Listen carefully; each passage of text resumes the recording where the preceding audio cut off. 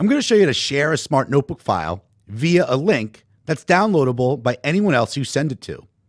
This is great because Smart Notebook files are typically very large and you're unable to email them, but this makes it easy to email anyone the link. Now first, to do this, we must be signed in to the account. If you are not signed in, it will not let you share via a link.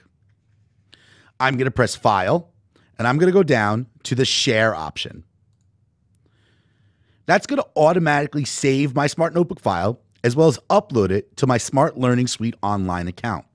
So I have two options, but I'm going to do the option Share using a link. When I click that, it uploads my file and it automatically generates a link. It tells me it's been copied to this clipboard, but I can even click into that area and copy it again. I can paste that link anywhere, and anyone that clicks that link will automatically download my Smart Notebook file.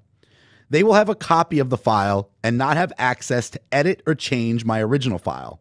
It's a great way to share Smart Notebook files from teachers to student or to other colleagues to share content. Sign up for a basic account at opd.tech.com for more great smart skills videos.